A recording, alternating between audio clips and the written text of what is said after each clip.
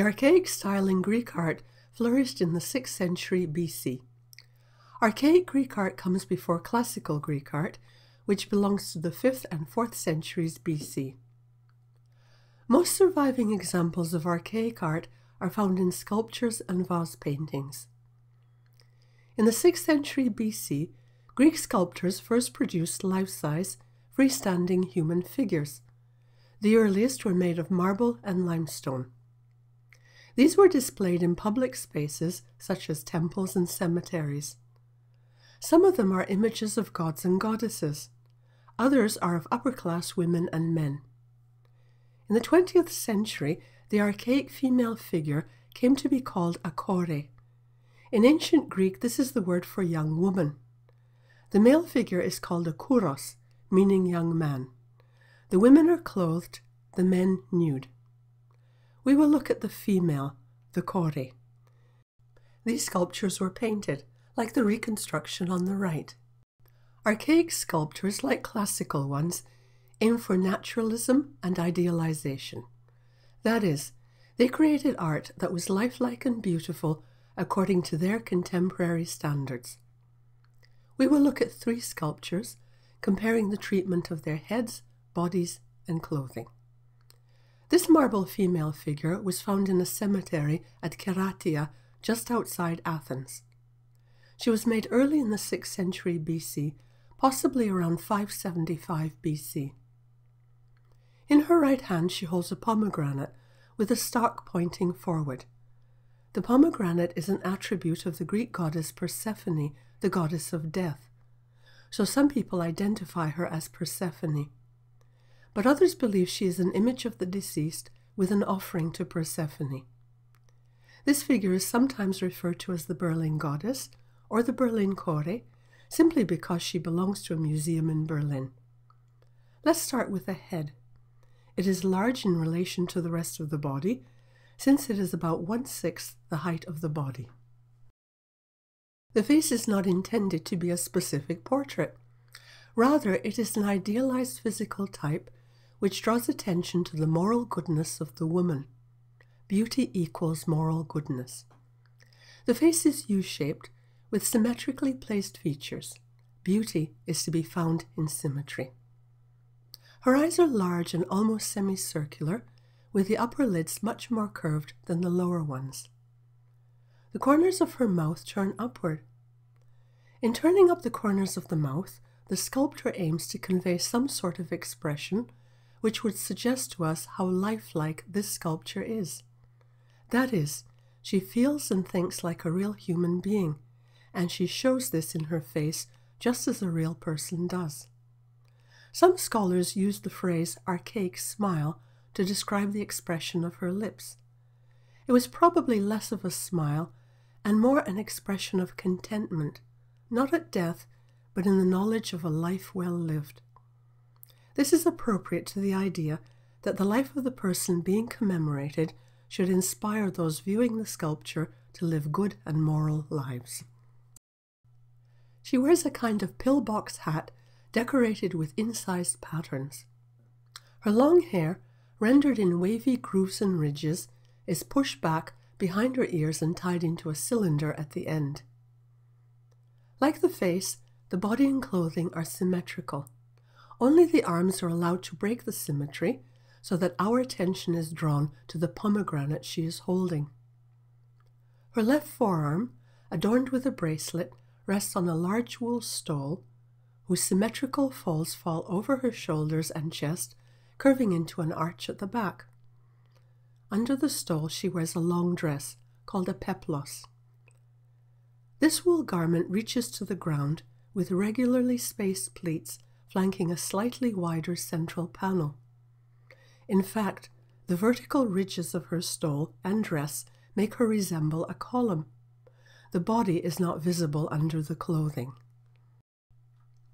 She stands in a compact pose with both arms held close to her body. She does not look as though she needs to change the position of her hands. Her feet are also in a stable position, close together and flat on the ground. This means they carry the weight of the body equally. thereby contributing to the figure's symmetry and stillness. Her decidedly frontal pose also contributes to the feeling of stillness. The head, shoulders, torso, and legs all face in the same direction. We view the work best face to face. Since we are not encouraged to move around, we too are still and calm. As the century progressed, aesthetic standards changed, and sculptors found ways of making their sculptures look more lifelike. This marble core dates to about 530 BC. It was found on the Acropolis in Athens. She is sometimes called the peplos core, although she also wears a chiton under her belted peplos. Like the Berlin core, the peplos core has symmetrically placed facial features. She too has the expressive archaic smile with the corners of her mouth curving upward. And she probably stood with both feet together and flat on the ground, so the weight of her body is carried equally. But the peplos core is a bit more lifelike. Her head, for instance, is a bit smaller. It is about 1/7 the height of the figure. That is a more lifelike proportion than in the Berlin core, whose head is 1/6 of the height. Compared to the Berlin core on the left, the eyes of peplos core are not as big in relation to the rest of her face. Her eyes are narrower and almond-shaped. That is, the upper and lower lids are almost equally curved. The treatment of her hair is symmetrical but not stiff. Some of her hair lies in 6 strands of curls, 3 on each side, on her chest. The curls look soft and flexible, almost like real hair. In the back, the hair is carved as one block of crinkly curls. Her right hand rests by her side and is attached to her upper leg, but the forearm of her other arm is brought forward. She may have held an offering. Once the arm is held away from the body like this, the figure takes up more space and is therefore less compact, less like a column. And with her arm held away from the body, she looks like she is about to change the way she holds it, since this raised position in real life cannot be held for too long. A transitory pose like this is one major step in making the figure look more lifelike. Her breasts are slightly visible underneath what is supposed to be 3 layers of fabric. But because the sculpture was painted, the ornate fabric took a lot of attention away from the body underneath. A later core from about 510 BC looks even more lifelike. She is on the right side. Her eyes are smaller than the earlier peplos core on the left. Like the earlier peplos core, she brings one arm forward in a transitory movement. She too may have held an offering.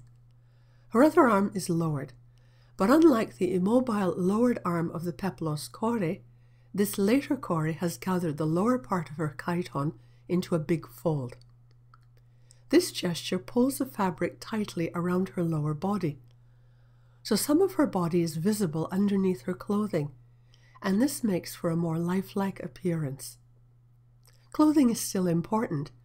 Here, the sculptor offers a pleasing play of contrasting textures.